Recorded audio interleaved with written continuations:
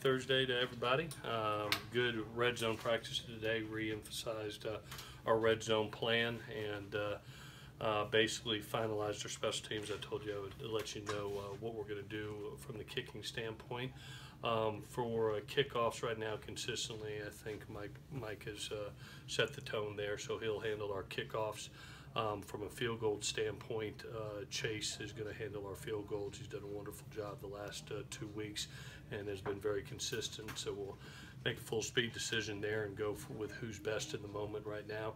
And then punting wise, we really feel that Reed Budrovich has had a wonderful camp and has really won the job. So that's where we're going to be right now in this moment, and we'll reevaluate each and every week. But right now, that's the direction we're going to go. Injury-wise, we got to get Isaiah Langley back out there today. He moved around and was feeling good. We'll check him out one more time tomorrow and see where he's at. But he looked good. Vianney and Daniel continue to look good. I anticipate both them contributing in this game. With that, I'll answer any questions that you got. Did Jody Lewis get hurt yesterday?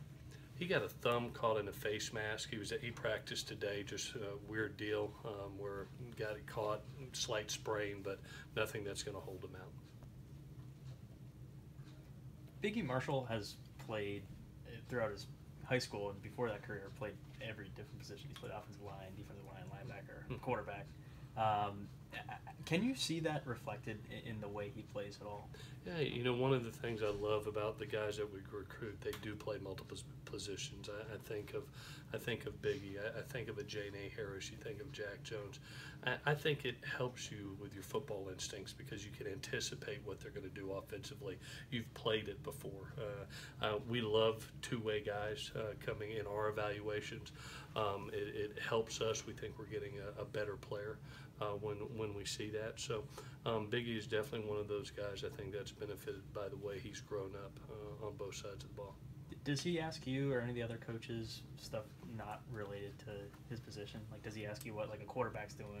Or no, I tell you what, I've been very impressed with him, especially in these last two camps, both spring and fall. He's really glued in on trying to be a master of his craft at the corner position. I mean, from listening to coaches to players to even talking to receivers, getting offensive input about, hey coach, tell me what you're thinking here.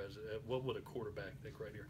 He's really trying to master his craft at that position. I think it's going to really pay off for him this year. With the Heat this week and Saturday, have you guys had to do anything differently, or will you do anything differently? No, one of the things that we do from a sports science standpoint, and we've done it for the last year, is our hydration testing. It's a daily, consistent basis of testing where guys are throughout the week and being able to, if we need to hydrate, to be able to catch it before they cramp up. So it's one of the things that we do throughout the week. We'll do it again Friday night prior to the game, see where the guy's at. So we still got enough time to get them hydrated prior to the game. Have you had anybody where you had to hydrate them in practice? Oh, no question. I mean, that's one of the things we like doing. That's why we do our strength and conditioning is in the morning, because we're able to hydrate them then, and I get that information prior to practice. And then those guys in our team meeting, you can see water and Gatorade bottles across the row in their chairs if they're slightly down, just to be able to get them caught back up. Instead of being in a guessing game of where they're at, I like to know, and I like for them to know throughout the week. Can you get real-time information?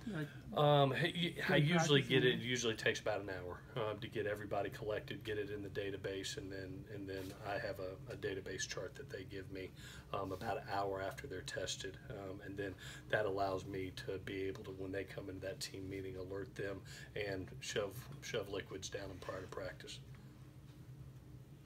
Could this be the best running back groups you might see all year? I mean, are these guys that talented? Yeah, it's definitely a three-headed monster, and it's such a change of pace from what you're getting from each back. You got one that's rushed for over 3,000 yards in his career, and really is a 228-pound man that's great in between the tackles, can move the chains, extremely physical, does not come down with arm tackles. And then you got one that's about 187, 190 pounds that is really a scat back, is a jitterbug in the hole and hard to get down. And then, Bellamy's coming back, and he's a true speed guy. He's a 10-4, 10-500 meter guy, so we'll see where he's at, but he's been produced for him also. So this is as quality a backfield, and I said it the other day, they have the three-headed monster you hate to see, a really good running game, a really quality, solid defense that help teams to 19 points a game, and then they've got the special teams player of the year in the MAC. So they've got the things that scare you as an opponent. How do you feel about Mike and Chase going into their first game kicking? I know a couple weeks ago you were talking about they needed more practice, but how do you feel? Yeah, I feel a lot more confident than I did. I think they've grown. I think the competition has really, really helped because it's been a daily competition where they've basically pushed each other. And in looking at it, sat down with Bax and we watched all the tape and really felt that Mike was being more consistent in the kickoff area, and Chase had really had a nice hot streak these last 2 weeks, and so we made a full speed decision that we would split up the duties based on who's doing what the best, and credit to those kids. They've worked, and like I told them this morning, I know that they're going to go out and produce and help their football family win games, and I expect them to continue to push each other throughout the season. You said we could see both doing place kicking duties, field goal kicking throughout the season. Mm-hmm. Do you anticipate within games we could see both of them, or are you going to stick No, with both? I'm going to let Chase go and see where he's at, and it's his opportunity to produce. It's Mike's opportunity to produce in the kickoff area. Both are going to continue to work in practice in both phases, and we'll, hopefully we'll look up after 3 games and both are doing a terrific job.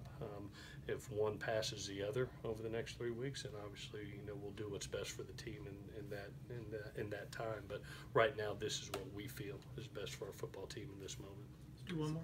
So if you get an early duck hook or something, No. the guy's good. No, he's a freshman. We got a freshman and a redshirt freshman. That's the good thing is both of them are extremely talented and going to be really good football players on this team. They're young and they're getting better by the day. But I'm as you know, I like to be patient and show poise and to be able to know that we're confident in them to do their job and they don't have to look over their shoulder with each kick. Coach, as a coaching group, you guys have obviously worked your tails off, your players as well. How much are you just looking forward to them getting out there on Saturday and having some fun? I told the guys at the end of this practice, I said, guys, take care of yourself tonight. I have nothing left to say. It's time to go play. We've gone 5 weeks now, and I'm really excited just to see where we are. I know where our vets are. I've been around them enough. I'm just really excited to see the redshirt freshmen and the true freshmen go out there and perform and see what type of team we have now that we're introducing them.